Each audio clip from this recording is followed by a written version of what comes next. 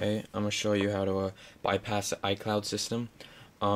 So first thing you want to do, guys, is you get here, right, and it says whatever it'll say, sign in with this email address, or it'll say something like this is lost and erased. So what you're gonna want to do is go back. Sorry, you want to click here, Wi-Fi settings. And once you get here, you'll connect to your network, whatever. Then you click on this again. No, then you click on this I over here. Okay. And then you see the DNS, right? You want to delete all of this. And you want to put in the code. So it says DNS 78.109. Sorry. 0.17 0.60. So that's the code you want right there. 78.109.1760.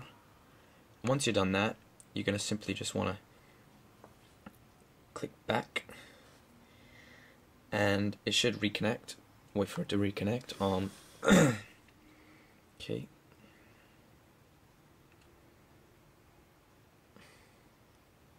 And it should, when you click done, you'll get this screen again. Click activation help.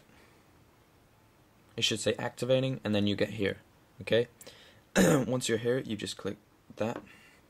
Then you got all these settings right here. You can use video, audio. You can even go to settings, SMS. You get, I mean, it's a really cool stuff.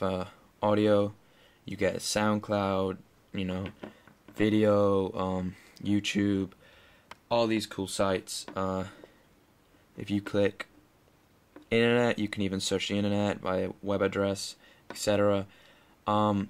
Flashlight, it's all the basic things really. You can even play games. I mean, all of this, Evernote, games. They've installed a bunch of games on the server, so you can play all these games. So yeah, it's really cool. Social, you can even go on Facebook, Twitter, Instagram.